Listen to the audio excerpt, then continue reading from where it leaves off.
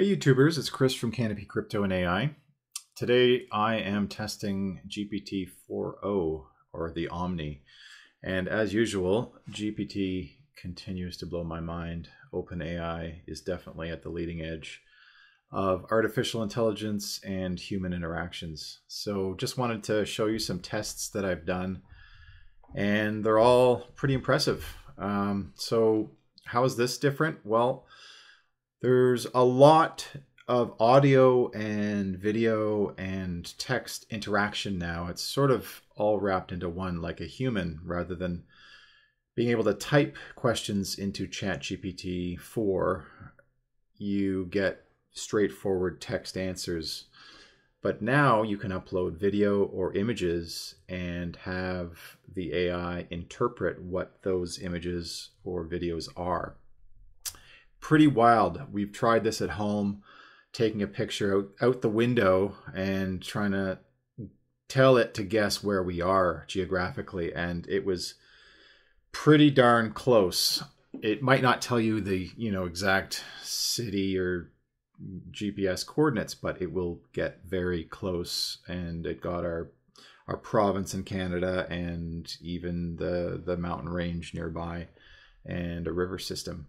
So pretty mind-blowing.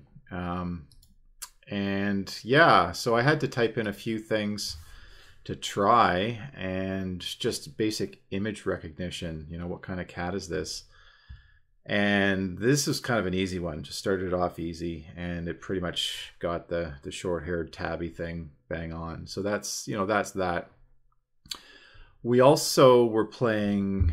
My son and I were playing chess, and we took a picture of the board and we asked what's the next move, and it could actually look at the chessboard in 3D, just a photo, and tell me what move I should do next. I tested it on this defense setup in chess here. It's called the Sicilian, and it identified it right away, no problem. This was an easy one, but it wasn't a digital photo, right? It's an actual real photo. It wasn't an animated or it's illustrated. It was just any random photo out of your phone will do. So this is pretty wild. Also, yeah, geographically, this was a bit of an easy one. Just found a random picture of a mountain, had no idea where it was, and it geolocates it, knows exactly where it was. But there's no tags or anything that I gave it, so it knows where things are. It's got a world perspective, which is pretty amazing.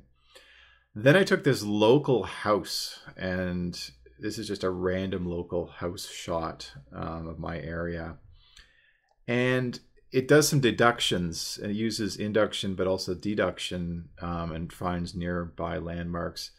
So it had a bit more difficulty with this, but it did, observe it was in a rural or mountainous region, and it asked for a few more details. So it didn't identify it in Canada or anything like that. So that's understandable. Logic. Some previous versions of GPT did not do logic very well, and so here's Dave currently has 12 apples. He ate 3. How many does he have? In the past, GPT-3 would fail on this, and now GPT-4 has basically got it figured out. It understands the relationship between people, ownership, objects, numbers, whereas before it would just give you you'd have to give it a math problem and it would solve it, or you would ask it, a naming problem and it would identify someone's name. So that's different. Tried a random, again, river, and it pretty much nailed this one as the Kootenay River in BC, Canada. So again, mind-blowing stuff.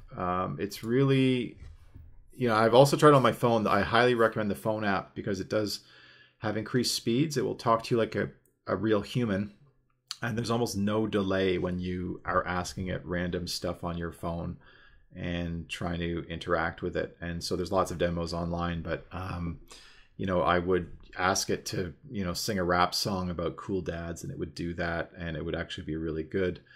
it would respond like it's in the room with you, and that's impressive. So yeah, check it out, and let me know in the comments what you have done testing wise, and I'd love to hear how you're testing ChatGPT-4 Omni.